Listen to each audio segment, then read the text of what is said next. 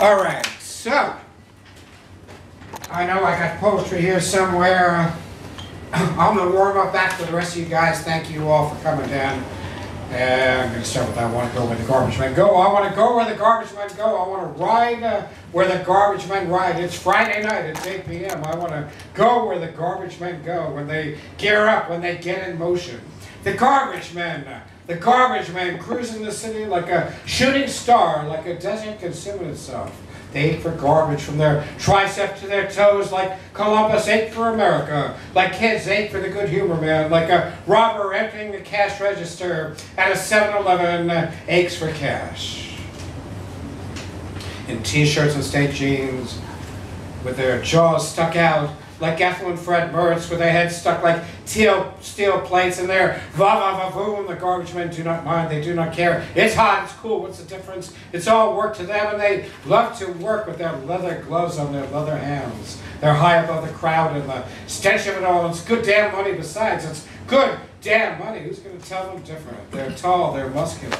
Who's going to tell them? They have good teeth, they have hair like Greek gods, and their language is perfect. Their muscles shiver like primitive seas. Their bones shake like javelins, and the blood of centuries dries on their hands. They're as big as beer barrels, and they love to wrestle with each other like animals on the ground. They're jackhammers of Mamaroneck. They are tugboats on the Sound, from Brooklyn to the Bronx, from trash can to sea to shining sea. I want to roll along on the rain-spattered roadway. I'm perfectly serious about this. I want to go along with the garbage men. They're calm, they're professional, and Lattice fist striking against solid steel. They're polite to the mayor, and if they whistle at the pretty mamacitas, it's only for show. It doesn't really mean anything, and they brush flies away from their faces. Nothing bothers them. Nothing bothers them, nothing at all. Not traffic flights, not fender benders, not bosses, not banana skins, not razor blades, not $20 bills, not a box of taco shells, and not the Daily News. And when the wind picks up, they shout back at the wind, and the wind gets the hell out of their way. And when they wave to the driver, the truck takes off, and the traffic parts like the mountain sport for Colorado mountain men, and they ride away. And where do they go with all that garbage? Go to the landfill, they go to the loading docks, they go to the trailer parks, they go to Windy Gap, they go to the incinerator, they go to Staten Island, they go to Tennessee, they go to the ocean floor, they go home to their wives and mothers, their sons and daughters, to their apartments and their neat little bungalows and the neat little suburbs, and they climb out of their trucks, and they pull off their clothes, and they climb into their beds, and they pull their wives to them, and they make love to their wives properly, and then they go to sleep. And if they dream at all, it's no big deal. No big deal. No big thing. After a while, they stop dreaming, and they are dead to the world, and their sleep is dark and perfect as night is dark and perfect. And they are the lords of everything they survey. That's it? Yeah, go, man. Yeah. Rock on, man.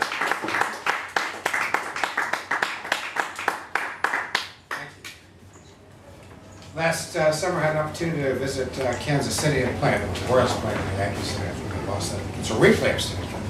Belt buckles and Bibles. Johnny Chisholm wanted to clear across the high prairie selling Bibles and belt buckles. It was a long time ago. It was not a preaching man, no sirree. It was just a fellow like you or me trying to make his way through this lonesome world, do a service to society, and feed his family besides. But hell's bells could that boy sell. 6 months into that little operation, the sun rose and fell on Johnny Chisholm's buckles that danced from belt to belt across the high prairie to the state line in fine stormy weather. One time he sold a half a dozen Bibles to some chickens.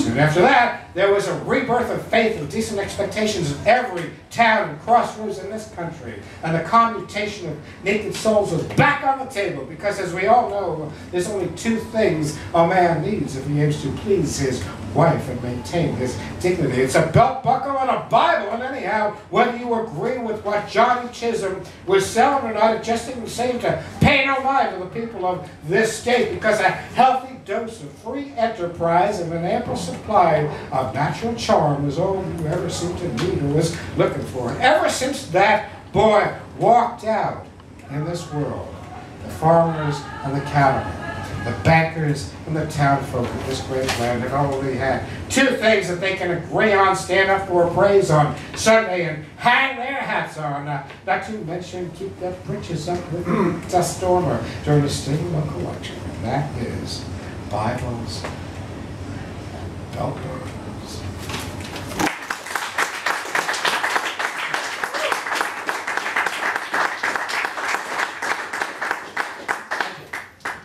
Goes out to Lisa Walski and also to friends. Actually, it goes out to a lot of people here because I was walking back from the Jujo Mukti Lounge one night and, with Liza Walski, and she mentioned the urban bunnies, which turned out to be rats running around. And so that was the inspiration for this poem. It's called Indian Summer. Some folks hide their weaknesses. Some folks hoard their wealth. Some people commit suicide behind closed doors, or spread their wings, or forsake God or lesser deities. They forgive their enemies. They turn the other cheek. They bury the hatchet, and they live in hope for a better day. Some folks bet on horses, and they bury the bones of the dead. Some folks spread the ashes of their friends in rose bushes, or toss them back into the harbor from whence they came, or else the wind. Me, I'm sitting on a park bench in New York City at the intersection of Bleecker and 6th Avenue, November 14th, 12:43 p.m., listening to Tim Buckley sing, "Get on top of me, baby," and waiting for the Cathedral of St. John the Divine to induct James Baldwin into the Poets' Corner, which means I'm watching people walk by. Young men, old men, everybody secret, everybody conspiratorial, everybody cool, and in their own uniquely American ways, which is to say, conventional. Girls holding hands or walking alone in tank tops or furry gray Eskimo boots, and the sun shining in premature November. It's Indian summer. It's Indian summer. It's a parade of beautiful people sauntering by like perfect Frank O'Hara cruising Times Square in his lunch hour, observant, preoccupied, lazy, slow, swinging their arms or kissing each other like sunlight kisses the top of Father Dimo's concrete 1928 church. Flies buzzing in the sun, a pigeon packing at my soles, a holding man sleeping next to me like a lump of coal, waiting to get fracked, and a cat in polyester underpants chuckling like Noah into his pint of old granddad. And I'm thinking about Ozymandias making it with old Lady Liberty, and I'm thinking about James Baldwin digging things in Giovanni's room, just trying to make it through what's what, discover what's going to happen next, taking another toke, inhale another breath from the Lord's sweet oxygen tank. For all the poets who have passed on before me, who will never be inducted into the Cathedral of St. John the Divine, crazy, holy, cryptic poets and wise like Scott Weinberg, Pedro Pietri, Julie, Janine, Harold, Marty, Brandt, Taylor Mead, Oingo Boingo, and oh, good old Samuel Menard, just to name a few. A big plaque on a marble wall may not be the point, but it'd be nice, even if Pericles says we weave our legacy into the fabric of other people's lives, because we are not, all of us, quite so strong in spirit as Pericles. Even our flesh is weak.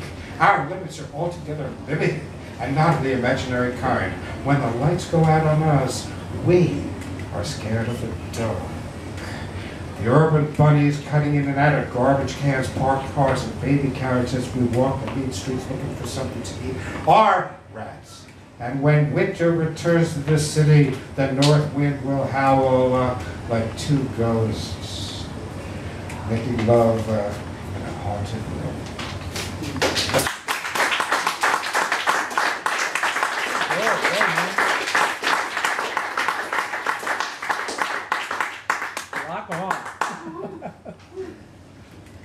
That's my dinner. It's your world, George. All right, this is Zuccotti Park. You think that these things are temporal, but they come back and they come back. And so, I mean, some things attain a life of their own beyond the immediate moment, and I think this is one of them. I hope so. Help us put an end to this shit. 2:45, hanging around City Hall Park in the pounding sun, which makes me feel dizzy. It makes me feel lucid and calm. It makes me feel weak and thinking about the square root of this dead end of life I've been leading. Just another warm day on concrete in crazy New York City in October with nothing to do but smile when this dude walks up to me. He's wearing rabbit ears on his head and he's been listening to world music or messages from Mars, or maybe it's news from Zuccotti Park, and he's got a face like a shiny new quarter, or the guy on the $10 bill. You know who that is, who his history book tells us feared tyranny from below as much as he feared it from above, just like any other ordinary man would do under the circumstances. I mean, any ordinary man looking out for his own hide and the hides of his people. So he takes off these rapiers and he looks me up and down and he warns me, watch out.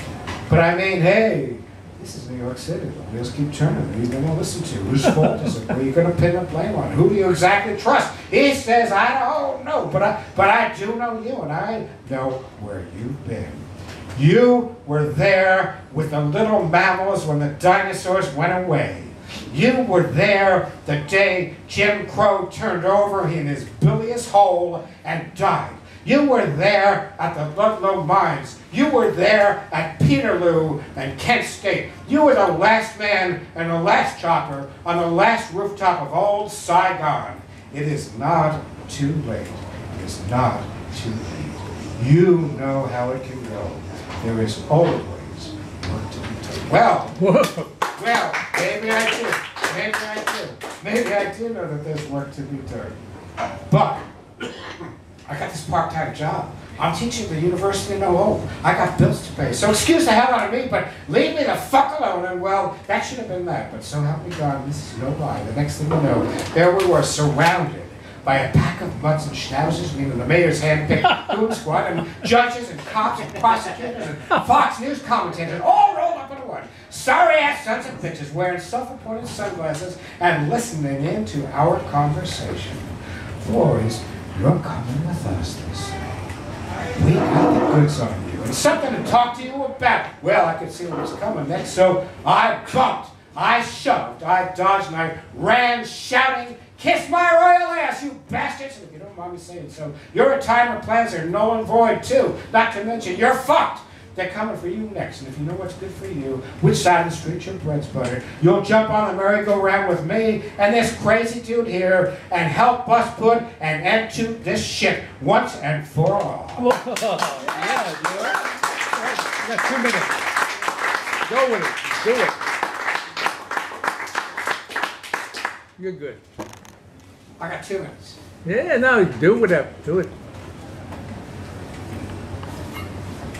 Wet the whistle. 7 seconds. Take your time. All right, this redhead of my son equates. Well, what I mean to say that the road is straighter than this. The road was much straighter than this when I was driving unreasonably fast. It was a 57 Chrysler Imperial.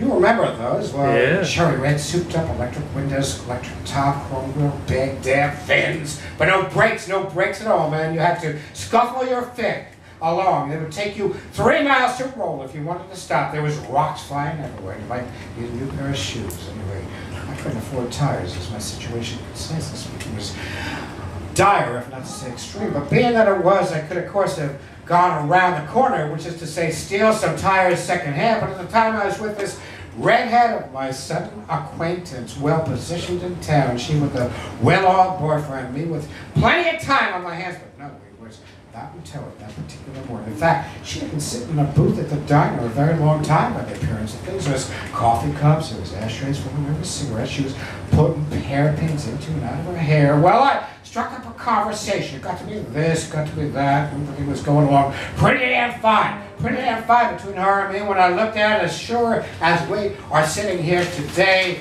the rain had stopped raining, the sun was out, morning was nearly over, the cat was out of the bag, so zippity-doo was off. Both of us shot out of the barrel, and that was that. We was traveling 10 times faster than what's legal. I'm talking 35 plus 35 plus 35, and then somebody was, yeah, man, I don't mean that road outside of Fort Collins. I prefer at this late stage to say it was one of them back east, heading for her hometown in Kansas. She was a school teacher of good repute.